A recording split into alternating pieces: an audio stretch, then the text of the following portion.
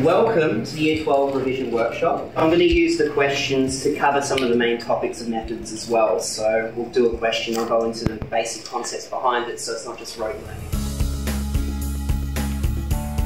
If the following graph is f of x, find the graph of the inverse function below. The definition of an inverse function is something which is reflected in the line y equals x. So here's a function here.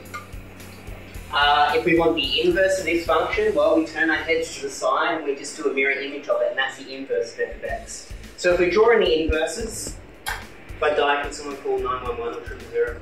Actually, 000, that will work more effectively.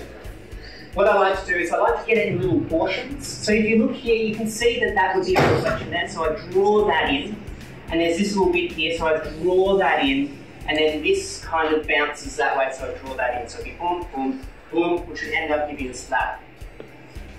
Kind of see the method to my madness. So it's the same deal with this one. All I do is I draw in y equals x. We know that it's going to be kind of like that, and it's going to be flipped in there. So you can sort of see how that would work. Yeah, cool.